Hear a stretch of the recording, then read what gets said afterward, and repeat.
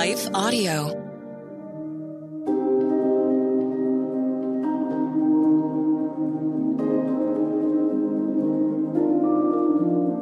Hello. Thank you for listening to Your Daily Bible Verse, the podcast that examines one verse each day to learn more about God and His will for our lives.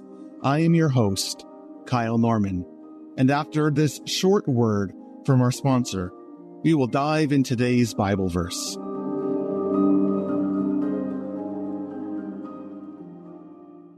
Thanks for switching lanes to Raising Cane's. One box combo, please. That's 4 juicy chicken fingers we'll start cooking.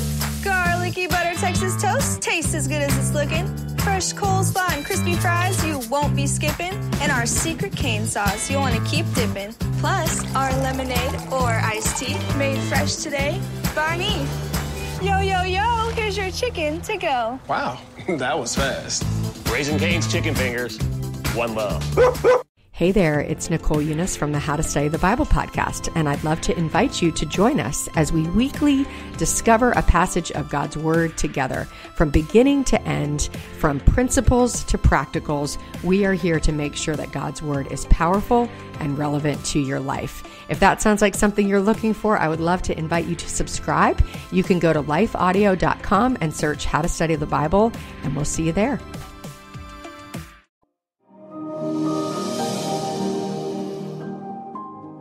Who is Jesus? I am the way, the truth, and the life. No one comes to the Father except through me. John chapter 14, verse 6. It is one of the iconic scriptures, known by countless Christians and used in response to many questions of faith. Jesus is the way, the truth, and the life. But have you ever wondered what those terms actually mean?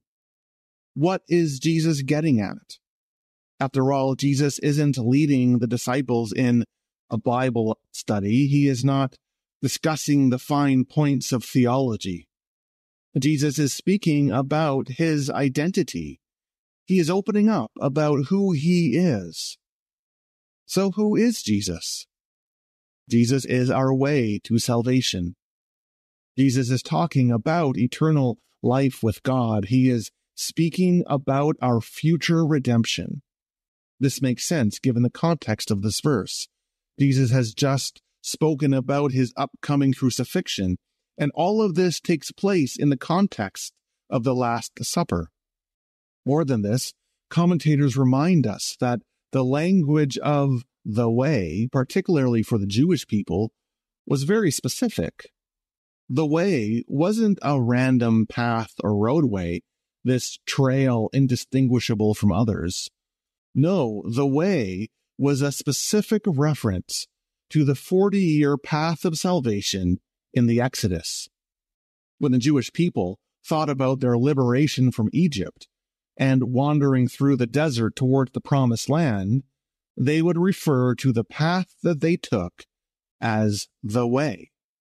The way was this pathway from slavery to freedom, from exile to promise, from sin to salvation.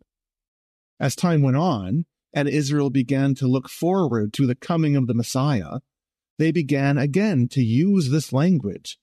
They began to think about the Messiah as walking the way of salvation and inviting others to walk that road with him. Isaiah, therefore, calls the people to, quote, make the way straight. The language of the way, it meant the pathway of salvation or the road to the eternal promised land that the Messiah would lead us upon. This is really a beautiful invitation for anybody who asks the question, how do I get close to God? Or how do I get to heaven? Or how do I know I'm saved? Jesus says he is the answer. He is the one who connects our lives to God. We need not be troubled or dismayed. We need not be concerned in spirit or feel abandoned or alone.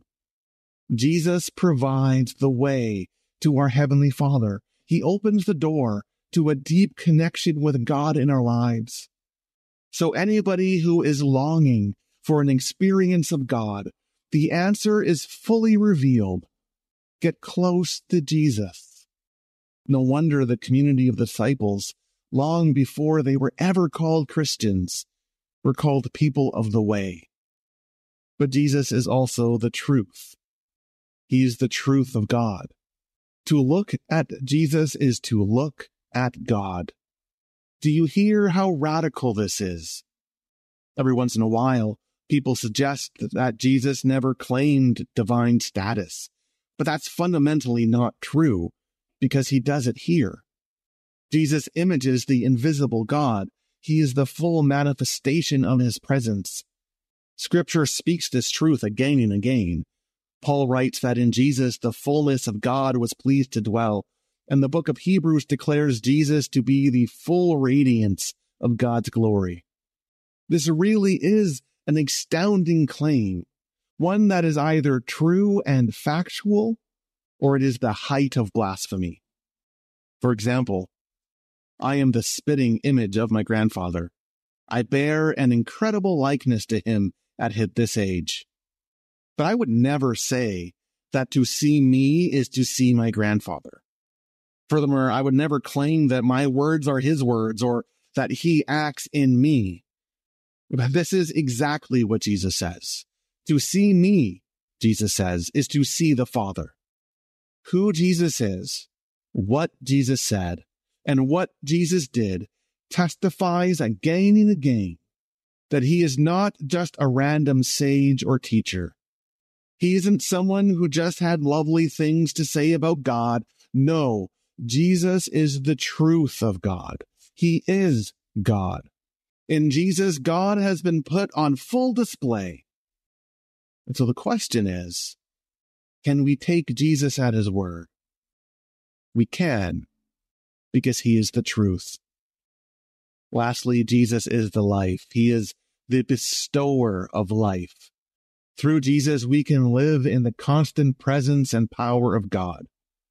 One of the things that Jesus says elsewhere is that he has come to bestow life, and life in all abundance.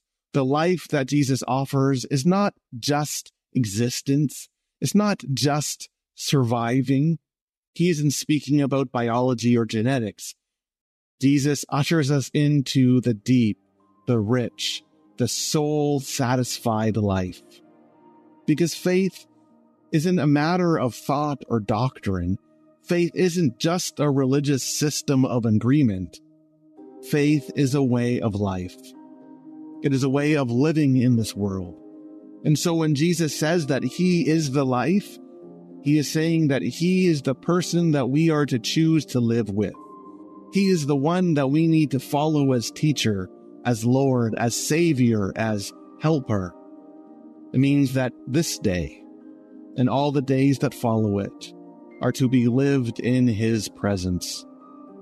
Because Jesus is the way, we can be confident that he will guide us to our redemption. Because Jesus is the truth, we can have confidence that his presence and power will always be with us. And more than anything, we can know that the life of Jesus in the power of the Holy Spirit flows through us, enabling us to tackle anything that this world throws at us. So let us follow Jesus as a way, as the truth, and as the life. Amen.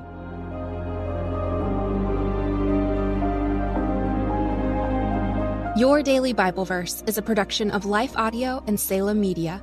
If you liked what you heard today, please take a second to rate and review this podcast in your favorite podcast app so that more listeners like you can find the show. For more faith-filled, inspirational podcasts, visit us at lifeaudio.com.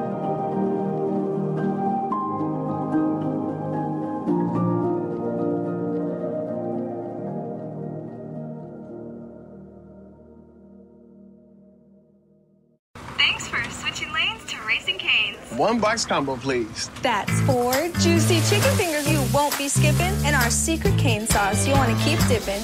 Wow, that was fast. Raising Cane's chicken fingers. One love.